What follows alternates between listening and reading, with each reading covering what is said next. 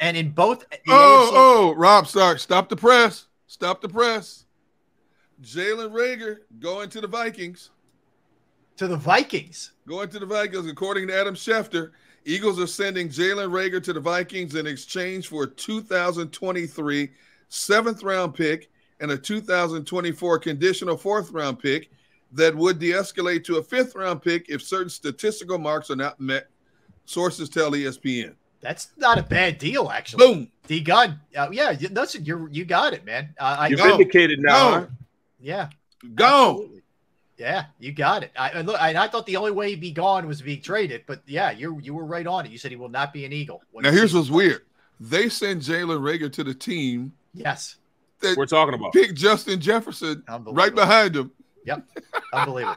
Yeah, so that's let's go through it one more time. So Reagor goes to the Vikings in exchange for a 2023 7th and a 2024 conditional 4th that could only drop as low as a 5th rounder. So you're going to get a 7th and a 5th, basically. Yep. Look, it's not a bad move. I know you're kidding me. This guy was a 1st rounder a couple of years ago. I know, but that's the value around the league. It's just not there. It's just not there. So you Rob, guys, what? Yes. Rob D Gunn. What? Yes. Howie Roseman for president? At least mayor. At least mayor. Well, he did draft him, Barrett. So maybe he's not. That's why I said at least mayor instead of president. Now, see, this is all City the day after. Maybe. This is all the day after Howie Roseman came out and said, Jalen Reagor, had a great camp, and it was brought to my attention. He was the only player that practiced every day, which means he was dedicated, committed, and so on and so forth.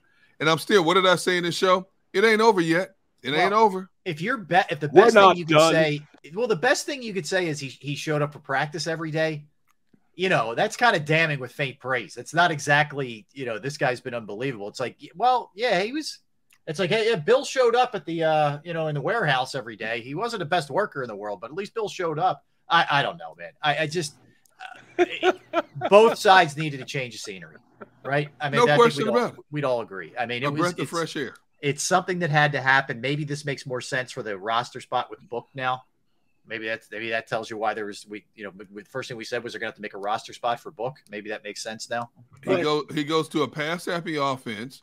Yep. And he goes to the team to play with the guy that he's compared to, but because that guy's one of the best wide receivers in the game, there's not much pressure on him right now. Yeah. They already have 2 frontline receivers, 2,000-yard receivers. Yep. They're a team that's expected to do so he can only be a plus. You got a quarterback that puts up great numbers in a regular season, so he'll go there and be a 3rd or 4th wheel, and that's what he needs. He needs to go somewhere where the pressure's off him.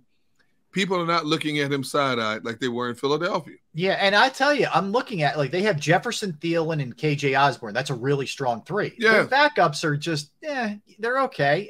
They get the Smith, Marset, Jalen Naylor, Blake Prohl.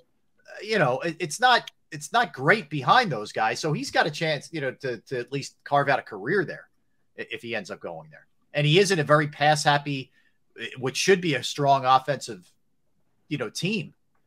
It's actually not a bad spot for him. It really isn't. There went my host that Vegas was going to be winning that division. No, seriously, no. I mean, I'm just playing, man. But he does need he needs a new place to go, new scenery, an opportunity now to work his way up. You know what I'm saying, with no biased, no expectations of him to come in and being a number 1 anymore. Yeah, he doesn't have that label on him anymore. We'll see him here week 2. Yeah. So, it's don't let that dude come in here and catch a touchdown pass, please. I wonder who's returning punts. Yeah, really. So where'd he go? Hold on, what? Minnesota. Not Vegas. Minnesota. Not Vegas. Minnesota. I thought he went to Minnesota. Yeah, Minnesota. Okay. That's going to be interesting. I don't know. Maybe they're working with Watkins to also return punt. I don't know. But that's that would be something. I think Nick is meeting with the media tomorrow.